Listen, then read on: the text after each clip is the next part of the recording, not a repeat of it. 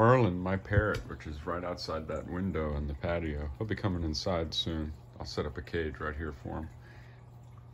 But, because it's getting cold. But, he's already picking up on the noises that the puppy made the very first night. One night of whining for the crate training, which Ava has not whined since.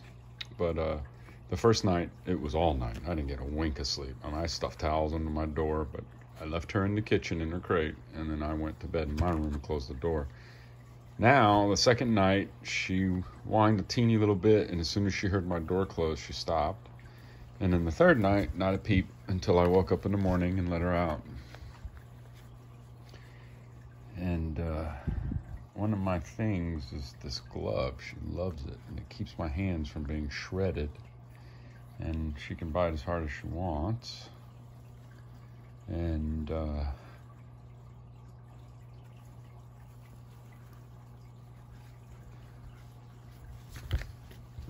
if she growls or gets too aggressive, I'll go limp. You know, like I pretend like it hurt. And that's only if she makes like that vicious growl sound, which is actually kind of frightening, to be honest with you.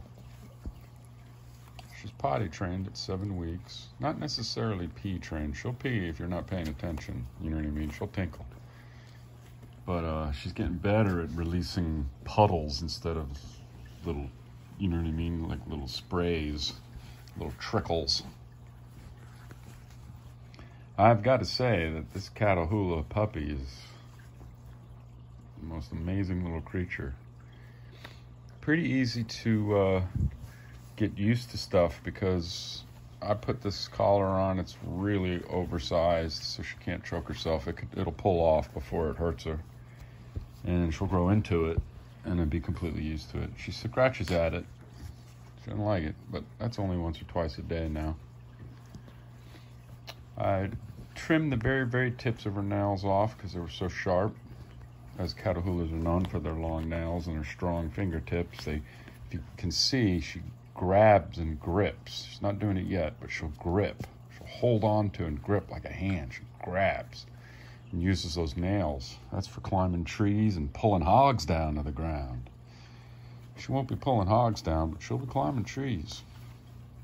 I got a lot of coons and ringtail cats out here.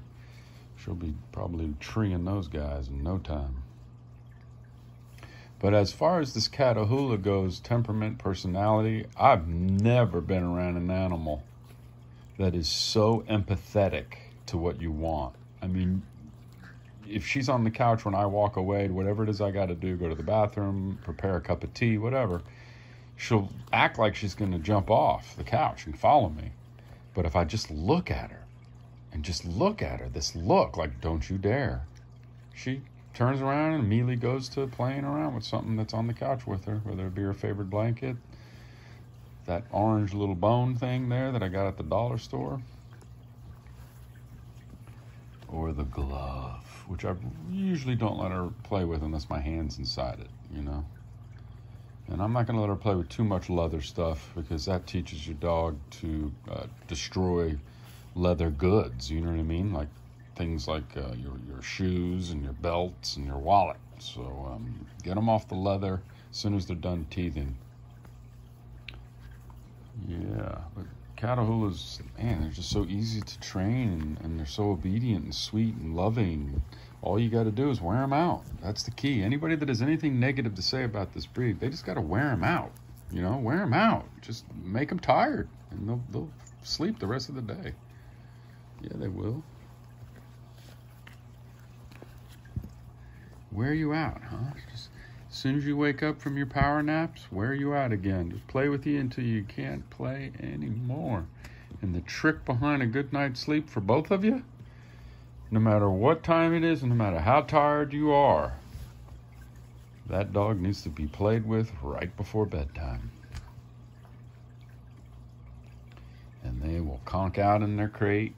And you probably want to continue that method of separating you and the dog for about a year until crate training is completely full, as in full with all of the things you're going to use your crate for, as in when you go to work, when you have to go see somebody that doesn't like dogs or whatever. someplace you got to go where you can't bring your loyal companion with you.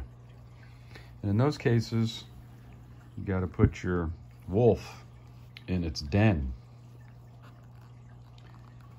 Dogs still share, it's crazy, but they share 98% of their genetic code with their most close relative canine, the gray wolf or the white wolf, which pretty much originated. I think we believe the white wolves were Asian. And then I think the Saluki comes soon after that. But most dogs were work dogs. They had an important role to serve within their family groups. Their noses are wet, usually during the day and when they're active, because they sweat through their nose, and that moisture on their nose also helps them to understand the smells in their environment. They also sweat through their paws. That's it. That was the only places they sweat. And if that's not working, they'll pant and their tongue will flick around. That means they're really warm. That's not healthy. You don't want to see your dog doing that. Now, panting from running hard is different than panting from being thirsty. So if there's no physical exhaustion and the dog is panting, like for example, on a hot summer day, you see a dog in a car with the windows up and he's panting, that dog wasn't running around. So he's not tired. He's freaking dying. You know what I mean?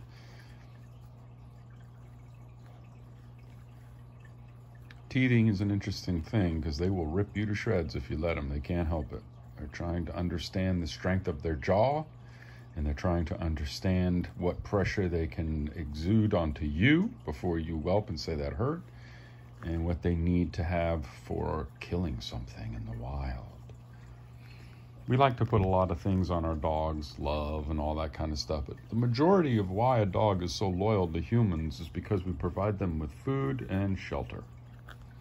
And those are extremely important. And these dogs, domesticated ones, probably couldn't survive too long, or at least don't want to have to work that hard to survive in the wild. So having a human companion provides them with square meals and a nice, safe, wonderful place to sleep. And in return for that, your dog will provide you loyalty, will protect you to the death because it knows it won't live without you or have to work too hard to do it. So it will defend you from anything, and it will work itself until it can't do its job anymore. That's how loyal they are. She's still experimenting and cleaning herself for 7 weeks. That's pretty good. Very fast learners. Even though Catahoulas are known for remaining a puppy for an extra year. Watch out now, clumsy. You're going to fall off the couch again. She will not be allowed on the bed probably for the first year. She's actually never even been in my bedroom. The only places this dog has been is this living room couch that's covered with blankies. That will be hers in the future. And the kitchen, which is a pretty big kitchen. And I just used big Amazon cardboard boxes to block up the doorway and threw a blanket over it. She doesn't think she can get through it. And then, but she doesn't really run around in there too much, but that's where her food is. So she does, when we open the front door, she'll run out. She has free reign of the front yard, but she's only used about 10% of, and runs and trips and stumbles over things in the yard and smells the rabbits. I have a lot of wild rabbits running around here. I also have an African gray parrot on the porch, as we talked about, so she knows about that smell too. And she'll beeline it after she tinkles or poos, and she'll just run right in the house and go straight. If I leave a little doorway, she'll go straight by sliding the boxes to the side a little bit. She'll straight to her food and water bowl. She'll sniff her food bowl and go right to the water. In her water, I put a drop or two of colloidal silver. That click noise was my stereo shutting off. Yeah? Ooh, yeah. Yeah. Such a sweet little puppy. They're such good dogs. Notice no sound. Very, very unvocal. Only when absolutely necessary. And that usually is separation. That's one of the only negatives that comes with being one dog, one owner, meaning, the family environment is actually terrible for training because everybody's giving the dog misinformation. One person likes the dog to do this, the other person doesn't. So the dog just freaking doesn't learn how to listen to anybody because it doesn't have anybody to listen to because everybody wants something different from it. But on a one-on-one situation, that is completely different. Your dog becomes extremely empathetic and almost can tell what you want just by what you're feeling. And that's the truth. They can sense your needs, and your facial expressions tell them a lot. And that's the most beautiful thing about raising a puppy on a one-on-one, meaning a girl with her dog and a boy with his dog, with no one else, there. Like in my situation, probably. The negative, though, that comes from that, and it's a big negative, is the separation anxiety syndrome, which is the dog is so attached to you, and because there aren't multiple family members to keep them entertained, the second you leave that dog's side, bam, it's upset and will start crying or whining or be destructive. Now, the key behind Catahoulas, which are not food motivated, this isn't the type of dog that's going to do things for you just because you give it a treat. Food is the least important thing to this breed. It will eat and then get back to whatever it was doing. It doesn't loiter around the food bowl. It does not care about food. Food is kind of like just that source, kind of like that friend you have that works all the time. He'll eat in the car on his way to work. I'm like, whoa, man, food is important to me. I like to take time out and enjoy what I'm eating. Some people and some dogs aren't like that. And Catahoulas were bred to be that way, so that wouldn't have to be a crutch in their training or anything. They just get straight to work. Their reward and how you reward them is praise. So they do it for you. And that seems like a crazy thing to breed into a dog to make it want to be that way. But in the end, that one-on-one creates an incredible bond that way. But you got to deal with that separation anxiety. So you got to keep them busy. You got to run them ragged so they're so tired that they don't even know, wow, her jaws are strong even at 7 weeks. I mean, she's biting through these gloves and hurting my fingers. Not the teeth, the jaw strength, like crushing strength. It's crazy. Anyway, it's a 12-minute video on my new puppy, Catahoula Ava, named after Ava Gardner. The one that got away in Frank Sinatra's life. What else would you expect from Sinatra Kennedy, huh? She's also Eve, is her middle name. Ava Eve, after Adam and Eve. Yes. All right. You want to go play outside a little bit? Come on, let's go outside. Let's go outside. They are wonderful, wonderful dogs. Just so sweet and obedient and desperate to make you happy.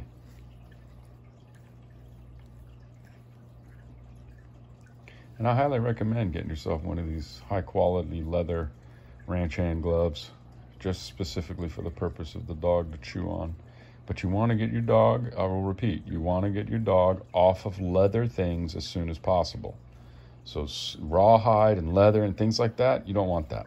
You really don't. You want toys and Kongs and things like that that are very easily identifiable to the dog, so the dog knows that they are his or hers to play with and do whatever they want with. And of course, you never, ever, ever use negative reinforcement. You can't get mad at your dog. They won't understand that. And a lot of people don't understand that. You don't get mad at them for the things they do wrong. You ignore them for the things they do wrong. Walk away, go in the other room, let them whine, whatever. And you praise them for the things that you do like that they do. And never ever scold, never ever physically harm your animal. That's the worst thing you can do, and it's totally in betrayal of the trust that they have for you. If you're the type of person that's going to hit or injure an animal because it makes you upset, you really don't need to be having a pet of any kind. Anyway, thanks for watching. Have a great day.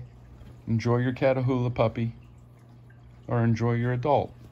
They're wonderful dogs. All dogs are wonderful. All dogs are beautiful.